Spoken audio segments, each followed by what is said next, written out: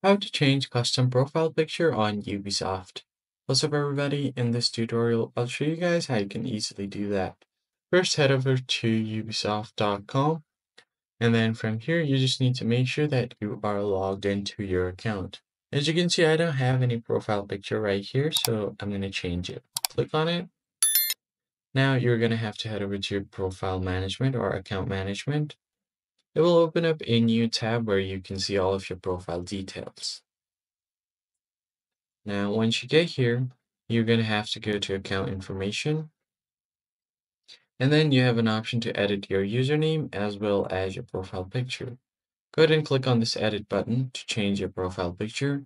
And you can choose your avatar from here. So these are all of the available avatars that you can choose from different games.